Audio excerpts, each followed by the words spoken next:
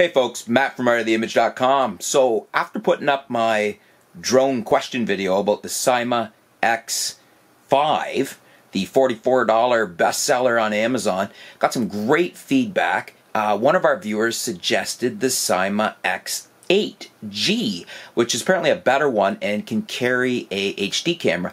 Now he's still saying that we should, or I should, learn to fly on something like the X5 because it's super easy to fly and cheap.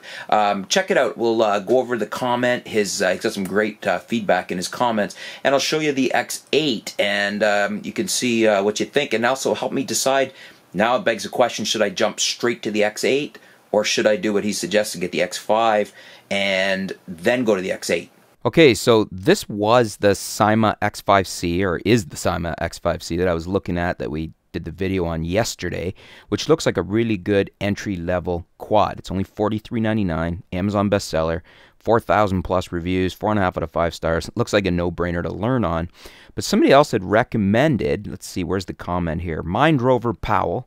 Mind Rover. It's definitely worth it. This is referring to the X5.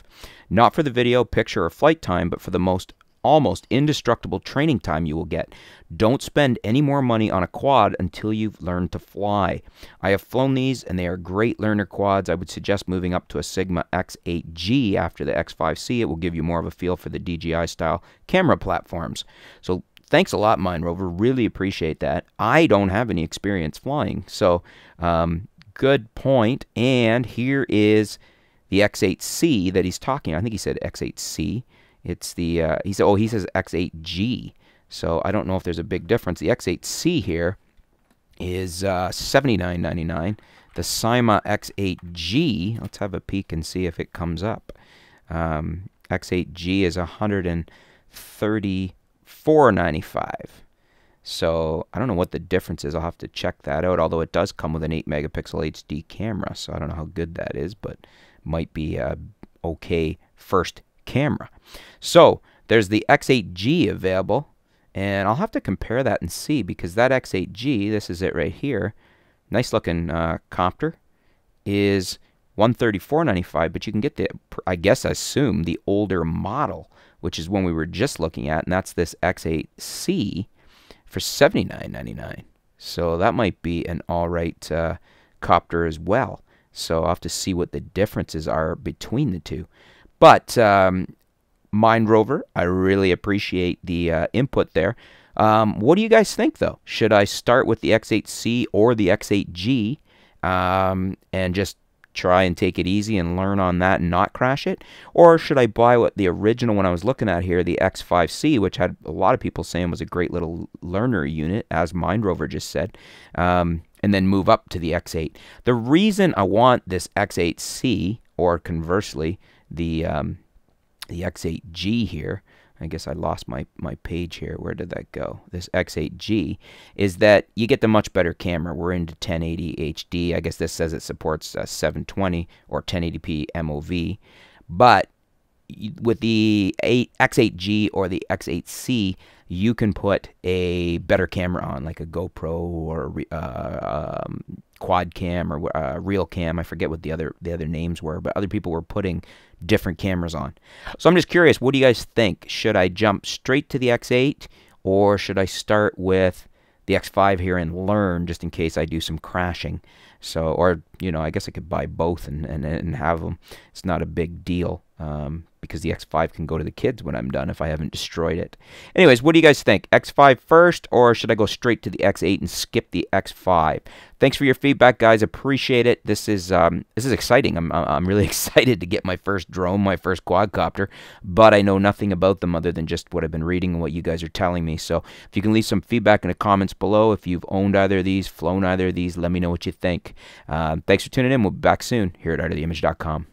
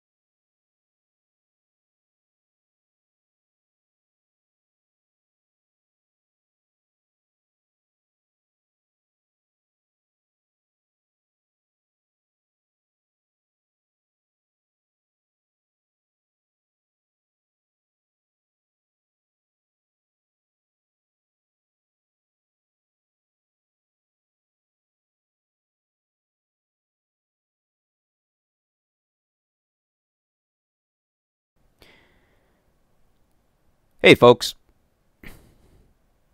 Okay, so here is the Syma X8. This is the X8G. You can also get the X8C. I have to decide. That might be the better option. I don't know what the differences are, but if it's not that much of, just a minor update, then you can save, $50 here, $79.99 versus $134.99. But if you'll remember, Mind Rover said he suggests stepping up to the X8G after the X5C, after I've learned to fly on it. But when I was watching videos, I found the Tarantula X6 compared to the X8, and they were saying what a great copter this is. And you can get this one without a camera for $60.95, which the fact that it doesn't have the camera is fine with me because I want to add a better camera on there, and you can get those for anywhere from $60 to a few $100s.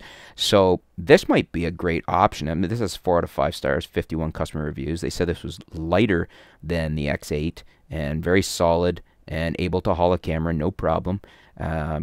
And they're saying 8 minutes of flight time. So it's a neat looking drone. Looks wise, I honestly don't even really care that much. I just if it's a good drone, if it works well and it can do what I want it to do. So if I'm looking at the X8 or the X6, this Tarantula X6 or this X8, either the C, which is $79.99, or the X8G, I have to see if it's got some better features, if it's worth it. It could just be the camera that comes with is better. What do you guys think? Would you go with the Tarantula X6, which is this one here, at $60.95 and then add a camera? Or would you go with one of the X8s here, either the X8C here at $79.99 or the X8G at $134.99? Leave your comments below. I'd really like to hear your feedback. I'm very excited here, drone shopping, but I've never owned one. I don't really know much about them. I'm learning from you guys. I'm learning from what I'm reading here, and I really appreciate those of you like Mind Rover who have flown these things and are giving your feedback. So maybe Mind Rover, you can chime in. Maybe you've flown a Tarantula X6 and you still prefer the X8G. I don't know. Looking forward to hearing your feedback, folks. Leave it in the comments below. I'll put the links for all these below as well, so that those of you that are interested in checking these out that don't know about it, like myself, or weren't aware you could get up, a quadcopter for this low a price, like $60 or $80, you can check it out too. Thanks for tuning in, folks. Talk to you soon.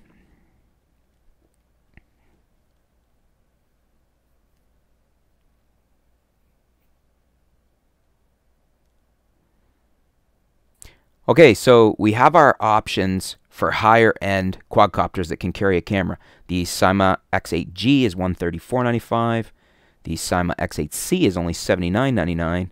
And then we also have the Tarantula X6 as an option at $60.95, which can carry a camera as well. That begs the question, as I was saying, which camera do we want? This RunCam has been highly recommended. This is the RunCam 2. It's a little bit more expensive. I think the other one was $60, but this one is 1080p at 60 frames per second, and it has a nice low latency to it. 5 out of 5 stars, 4 customer reviews. This is the cam here, and I believe you can plug it straight into the power of the quadcopter, which is nice. As an option to those, obviously we have the GoPros, which range anywhere from about $150 to $400 or $500. So that's an option, but that's our high-end option. We've got the Able Grids here. 12 megapixel 1080 camera is $59.99. Comes with this really cool waterproof case and mount. So that's a bonus there. This is well reviewed at it's a bestseller again. 4 out of 5 stars, 30 customer reviews. This is $59.99. The list on it's $199. You can step up to the Able Grid 4K camera for only $109.99, and this is 4 out of 5 stars, 10 customer reviews.